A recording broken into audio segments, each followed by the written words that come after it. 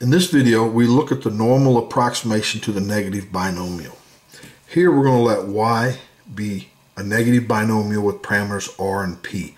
P is the probability of an event, and r is the number of events that we want to see before we stop sampling.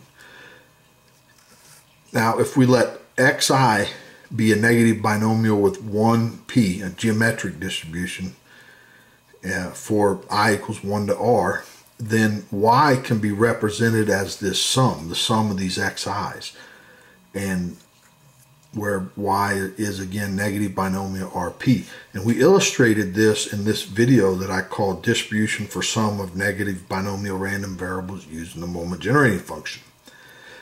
Now in this video, we're going to assume that r is large, and also we're going to use the central limit theorem. Now this first step here, so it's the sum of the xi, or the mean, divided by r, minus its expected value, times the square root of r. As r goes to infinity, it limits in distribution to a normal random variable, 0, and then variance of xi.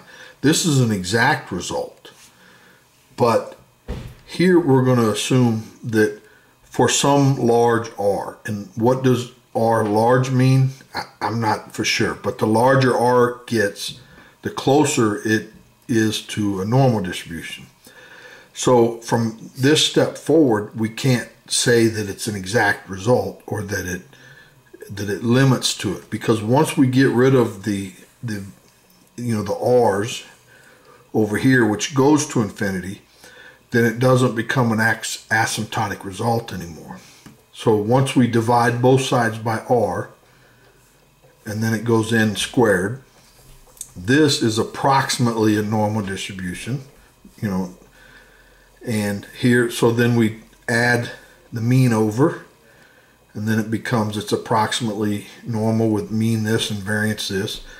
Now let's multiply both sides by r, so we just get the expected value, or not, the sum of these xi, which we're calling y.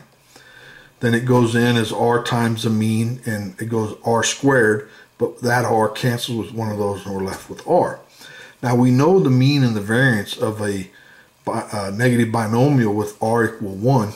It's 1 minus p over p, and then this is 1 minus p over p squared, and that's it. So y is approximately normally distributed with this mean and this variance. Now let's look at a simple contrived example. Let's assume we have 52 cards in a deck. There's 12 face cards, the jack, queen, and king of each suit. We're going to sample with replacement, and we want to find the probability that the 25th face card is drawn before the 80th draw. And let's calculate that. So since this is a negative binomial situation, we're going to keep drawing a card with replacement until we find the 25th face card, and then we stop. So this is a classic negative binomial. But let's use this normal distribution to approximate the probability. So r is 25, p is 12 over 52.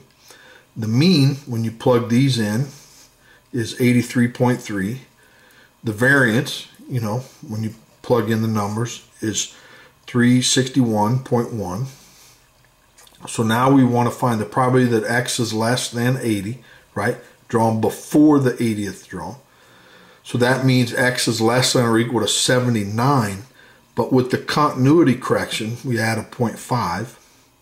Now if we subtract the mean and divide by the standard deviations of both sides, this becomes approximately a standard normal distribution. And that probability is 42%. So there's 42% chance that we find the 25th face card before the 80th draw. Now, if we were to do this exactly, then the probability that x is less than 80 is equal to the probability that x is less than or equal to 79, which is 44.6. And that's the exact. So we're pretty close when r is only 25. Now, the beauty of this normal approximation, when r becomes quite large, then that coefficient in front of the negative binomial, that combinations is really not even doable. You know, what's 100 factorial? Most calculators don't even calculate that. And so the normal approximation becomes the realistic way to approximate that probability. And for R as low as 25, the probabilities aren't that far off. Well, that's all I have for today. Hopefully you enjoyed that. I sure did. Please like the video and subscribe so you don't miss the next one. Thanks. Bye.